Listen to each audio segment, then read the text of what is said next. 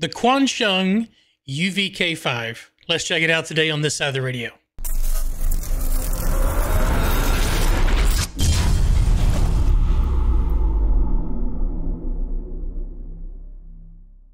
The Quansheng UV-K5, a new HT that's come on the market, came out in March of 2023.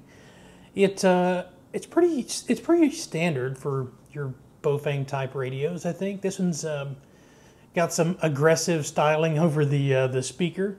It's 200 channels, 20. You can store 20 FM stations in there. You can do AM airband. We'll do some tests on that here in just a few minutes. And weighs about 240 grams fully assembled. Now what sets this thing apart, it has a wideband receiver on it. So with the function button, function 1 will cycle through the different bands that you can listen to. So from 6 meters, you can go from 50 to 76 megahertz, from 108 to 135.9975 on AM, 136 to 173.9975, 174 to 349, 350 to 400. I mean, it goes as far as anything you'd want to listen to, honestly. The antenna, however, well, I don't know if you can see that or not. Let's try. Inside the antenna, it says that it's set up for 136 to 174 FM and 400 to 480 megahertz FM. So the antenna is only good for 2 meters and 70 centimeters, but the radio itself will do quite a wide array of things. Going around the radio, it's pretty standard. Your push to talk button is here, and you have 2 function keys that can be assigned. They have a short press and a long press function. Both of these are going to set off an alarm. 1 and 2 are both going to set off an alarm when you long press them, so I'm going to save your ears from that. But if you short press the top button, opens the squelch. And if you short press the bottom button, it turns on everyone's favorite feature, the flashlight. And you get 2 modes.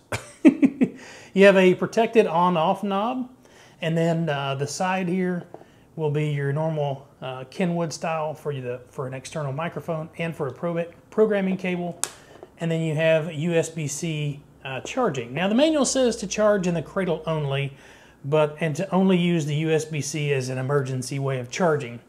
Coming in the box, you get a very handy-dandy wrist strap, a charging cable, the radio, and the antenna. The menu system is pretty intuitive. The menu button is at the top. And I like the fact that they put all of your repeater functions at the top. So the first part of the menu is all going to be that stuff. Turn that down. We'll get to that in just a minute. And then it gives you the option to save that into whichever channel you'd like. Vox. It gets down into, now this, you'll see WX, that does not stand for weather. A lot of people may mistake that. That is for the dual watch feature. Go back into there. I've got that turned off, of course. Your DTMF things are in the back. Scanning is a little different. In order to scan something, you have to select a list. I've got list 1 selected currently. This particular radio doesn't have anything programmed in it, but we're going to fix that here in just a second. I like the over-the-air copy. But so you would, whichever channel that you're on, you can save it to each individual list, and then you can scan that list by holding, when you're in memory mode, by holding down this star key down here. When you're in VFO mode and you want to scan, you just do the same thing. You just hold down on that button. I lied to you. There we go. Hold down on the star key, and then it will just start scanning through the bands. I like that the buttons are, well, for one, they're backlit, but for one, it's kind of intuitive here, and some of your quick functions that you'll be using most of the time is going to be accessed directly here from the keypad. Function 2 will switch between the A and the B channels. Function 3 will switch it between either VFO mode or memory mode. Of course, we have, if you do function scan, that's going to pick up a CTC scan. So say if you're out with your buddies and you want to find out what everyone's talking on, you can key up and the CTC tone will show up down there. Let me see if I can demonstrate that for you. Just tune the VFO to the frequency that they're on, then hit function and the star key. And then when he keys up his radio, it will tell you what tone he's got. and it'll also do if he's doing DCS tones as well. If you want to do a total scan, if you don't know either one of them, you can hit function 4 and then hit key up. And sometimes it reads the harmonics, but it does give you the right tone. So it's a cool feature, but it needs a little bit of tweaking. So let's move on to the National Weather Service frequencies. So you want to make sure that in the menu, you go down to the bottom and that you have NOAA Scanning on, so that when you activate the NOAA or the NOAA in option 5, it'll find the strongest signal for you. But you'll hit function and then 5, and then you'll see NS up in the top of the screen saying that it's scanning for the NOAA frequencies, and you can't hear them until you hit the function button at the top. Gusting to 22. Elsewhere around the region, Wichita Falls, which is a cool feature. 83, southeast at 20. Abilene. Next on the menu is function 6, and that is a quick function to let you change the power. You can tell what power setting on by looking right underneath the frequency. So you change that, goes to low, medium, and high. Function 0 will bring up the, will pull up your FM stations. Function 7 is your Vox. Function 8 will be the reverse. You can hear the repeater's input frequency. And if you hold the F key, it will lock the radio.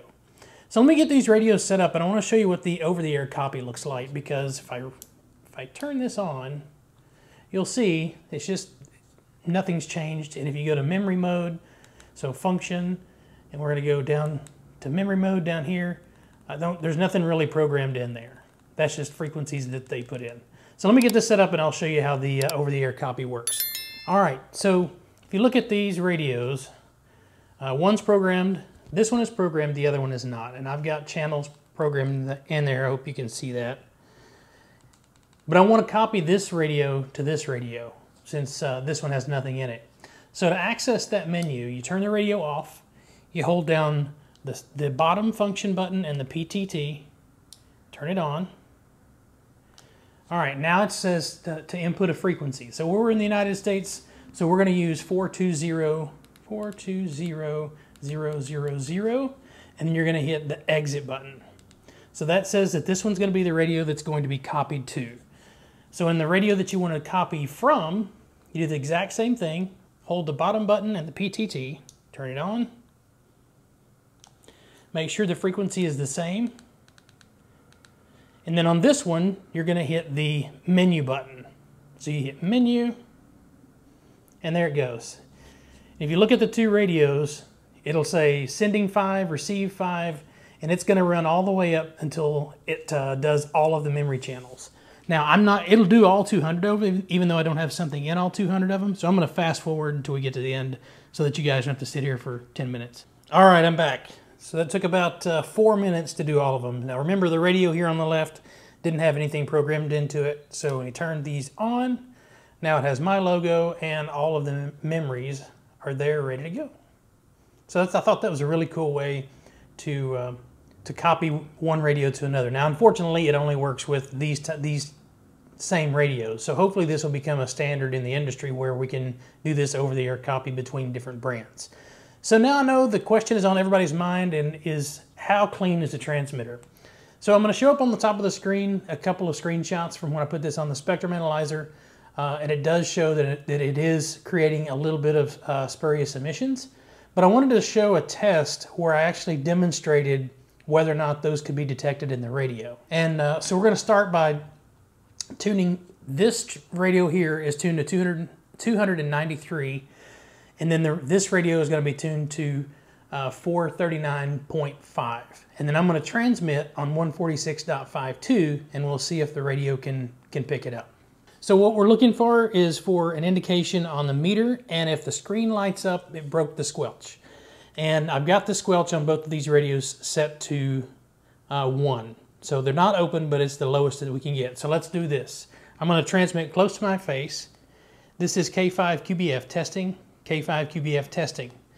Now I did see the meter move on both of those radios, but I didn't see the light come on the screen. So we do have a detection of the spurs, but it wasn't strong enough for it to break the squelch. So now I'm going to hold the radio next to, in between the two, and let's see if we can get them to, for it to actually break the squelch. So 146.52, and I'm on high power. K5 QBF testing.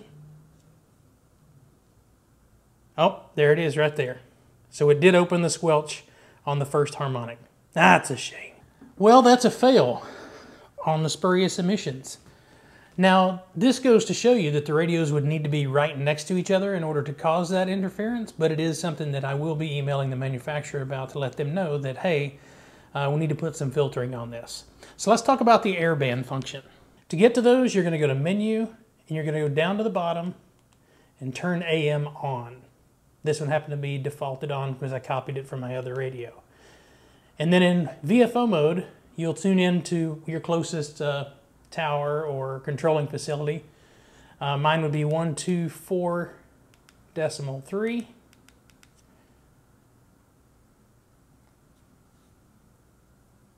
And of course, when you're making a video and you're trying to demonstrate something, it didn't work. 5,000, Southwest 3176, good day.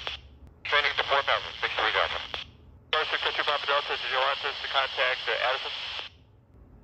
39,160 on the heading, so 10, good day. So the receive audio on that is okay. I will say the closer the aircraft is to me, the more distorted kind of the sound is. But if the aircraft is farther away, it is. So the receive audio on that is okay. I will say the closer the aircraft is to me, the more distorted kind of the sound is. But if the aircraft is farther away, it is easier to understand. So here's my final thoughts on the UV-K5.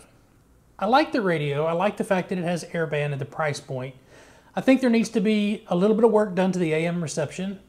And I also think they needed to handle the spurious emissions. I think that's two simple fixes. If they were to even to raise the price point by a couple bucks or per unit, they would still make the radio worthwhile, and we would have a clean radio. But overall, I like it. I'm picky with the battery. It's a lithium-ion battery, 1600 milliamp hour. But this dadgum, to get this off, if you change batteries and want a belt clip, then you have to lift that tab, and that, unless you've got fingernails, which I don't, that is a pain to get off. So overall, I think it's a good start. This is the first version of it. Maybe they'll have some firmware fixes for it. I don't think that's going to fix the spurious emissions. I think we're going to need some filters on that, but I think it was a good start, and thinking out of the box on a couple different things, the AM band, the over-the-air copy, things like that. So let me know what you think down in the comments, and if it's something that you want. I can't use 3 of these, so let's give one away. So if you will put down in the comments the word handheld, all one word, handheld, I'll draw a random person within a couple weeks, and I'll send this radio over to you free of charge so that you can enjoy it as much as I have. If you found this video interesting, give me a thumbs up. I'd greatly appreciate it. And if you like content like this, consider hitting that subscribe bell. There's going to be a couple other videos that pop up here, and we'll see you next time on this side of the radio. Have a great day.